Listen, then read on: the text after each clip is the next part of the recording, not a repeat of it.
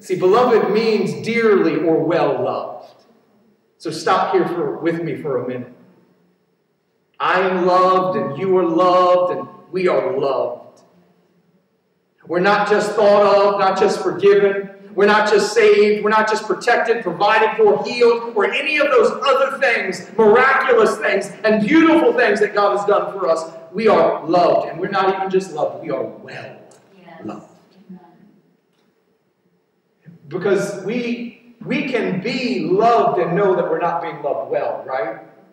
Like we all have a story to tell, all of us, because we are in a sinful place.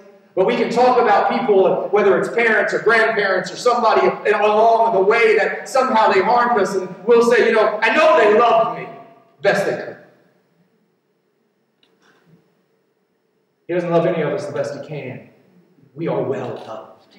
We are rightly loved. We are fully loved.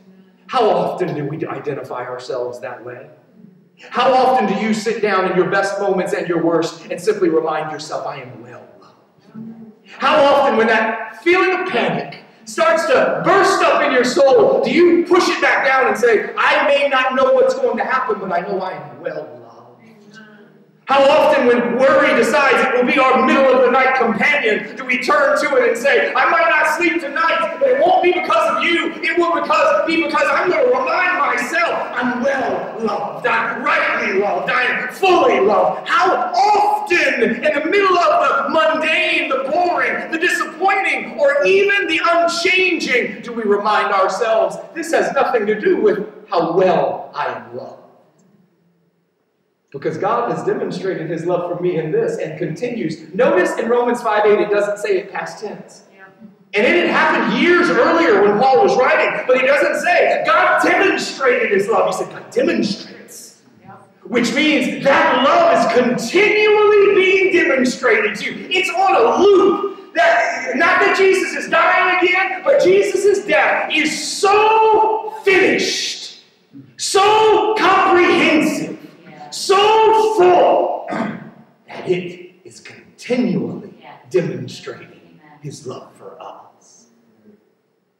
How often do we remind ourselves that we are well loved? How often do we remind ourselves that those around us are well loved? How often in our anger, frustration, hurt, or offense do we slow ourselves down and remind ourselves that our brothers and our sisters are well loved? Even those that are far from God are well loved because Jesus died for sinners. So his love is not waiting for repentance. His love is the reason we can even get to repentance.